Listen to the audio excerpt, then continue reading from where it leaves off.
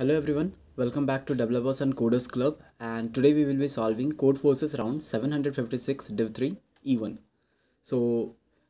There is a person called Vlad and he built a maze out of n rooms and n-1 bidirectional corridors, and from any room U to any room V there can be reached through a sequence of corridors. Basically it's an undirected tree, so we have been given an undirected tree, and also he invited key of his friends to play a game with them. So the game is something like this, that Vlad starts from game in the room number 1, and if he reaches a room other than 1 which leads exactly to one corridor, then he wins. Or else if the friends are placed in the maze, the friend with number I is in room xi, we have been given which friend is in which room, and no two friends are in the same room, we have been also been given this.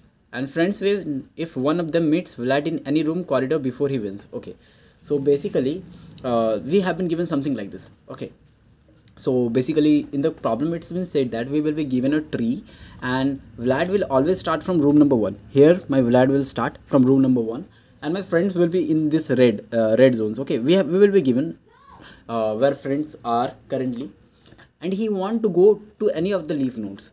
He can go to 4, he can go to 8, he can go to 7, and he can go to 6. Okay, 6 and 7, but he cannot go to 1. The only restriction is that from where he is starting he cannot go there. Okay, and if in the path, in the journey, if the friends catches him, he loses. Or if he can go to the any of the leaf node without being caught, then he wins.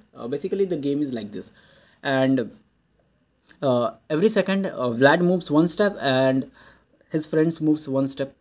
So this was not a tough problem. I would say that problem number D was tougher than problem number E1 because it's a classical shortest path algorithm problem. You just need to find shortest path from where Vlad is starting. So you could find all the shortest path from Vlad is starting and all the shortest path from where his friends are. So you could do a multi-source BFS or a Dijkstra's algorithm, whatever you want, from the friends. And also one more, you need to do one more Dijkstra algorithm, or you can do multi-source BFS. Since the weight, it's a non-weighted graph and all the weights are just 1, you can assume it to be 1.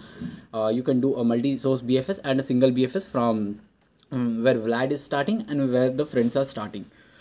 And after that you just need to compare that my distance when Vlad will reach here, what is the maximum distance covered by him and what are the maximum distance covered by his friends.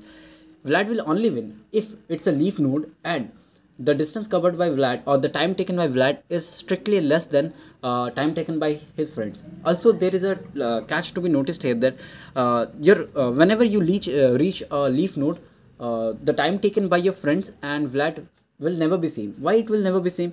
Because it's the degree of leaf node will always be equal to 1, and when the degree is equal to 1, either my friend will already be here or my friend will be somewhere else. If to reach the leaf node at the same time, he has to be here or something here in the previous state, and if the previous state, if they both are in the same place, then Vlad is already being caught. So basically we can say that he is caught if he in any of the leaf node he comes strictly in lesser time. So what I did in the code is that let me show you my code. This was a classical problem. This was not a tough problem if you have solved few of the shortest path problems. Okay, let me show you my code. So what I basically did is that I created a graph. It's a vector of array, and or I would say, yeah, it's a vector of array, yeah, and then a map which will hold the degree of all the nodes. And I just created a function for Dijkstra's algorithm, and let's just take it as a black box and let's assume that it works right now. Because it works, I have just copied my template and I just cleared my degree because it's a multiple test case file. I'll just clear my graph and I'll just clear my degree all the time because it's a multiple test case problem, and every test case results a new problem. And then I just what did I do?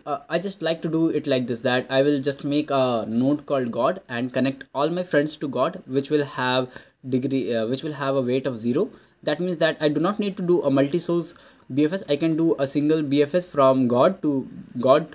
And I did Dijkstra from I didn't use multi-source BFS, but I used Dijkstra's problem. But you can do multi-source BFS like this also. This will also work. And I did a Dijkstra from my node, which will be always one root, and then I did from God, and just I then compared if my degree is 1 and my distance taken by Vlad is strictly less than their friends, then my answer is yes, and I just returned. And if this does not work, I just printed no, and that's it. I guess that if you have solved a few, I will again say that if you have solved a few, say, shortest path algorithm problem, this is a classical problem. There was nothing much in this question, and that's about it for today. Thank you.